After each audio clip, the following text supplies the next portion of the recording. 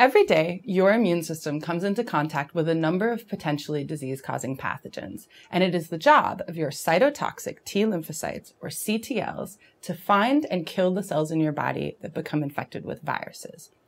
Now, CTLs find virally infected cells when their T cell receptor sees viral protein on the surface of a cell.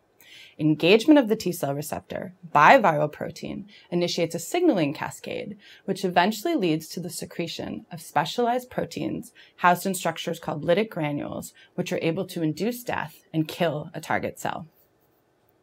Now, because of the importance of CTLs in combating viral infections, it is perhaps not surprising that mutations in genes that affect the development or the overall function of a CTL can lead to severely impaired immune responses, and particularly immune responses to viral infections.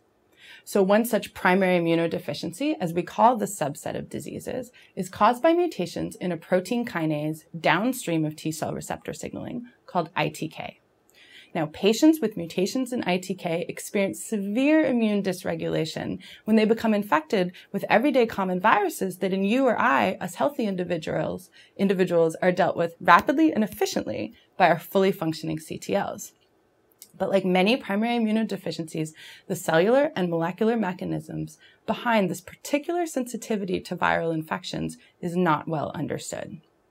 So using a mouse model of immunodeficiency, we find that the loss of ITK leads to reductions in the ability of CTLs to kill virally infected target cells, as is shown on the y-axis in the figure to my left. And that these reductions in killing are associated with defects in secretion, that all-important final step that I just described earlier, the release of those specialized proteins from lytic granules that induce death in target cells.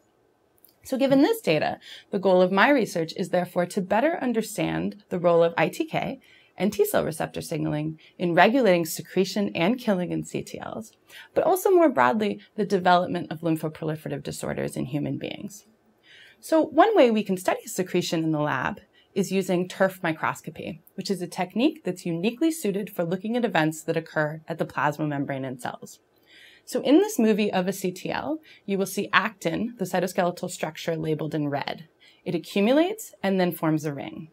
And the formation of this ring is important, helps bring lytic granules, which you see in green, towards the membrane, where they then fuse, which you see as that burst of green, to release their contents that are able to induce death in target cells. So once again, we see the accumulation of actin, the formation of a ring, the appearance of lytic granules, and then that burst of green, those fusion events that allow us to visualize secretion in CTLs. So experiments that combine mouse models of immunodeficiency with techniques such as turf microscopy have provided us with clues to novel roles for ITK and T cell receptor signaling in regulating secretion and killing in CTLs, but have also helped us better understand the defects which may account for the particular susceptibility to viral infections that we see in immunodeficient patients with mutations in T cell receptor signaling components.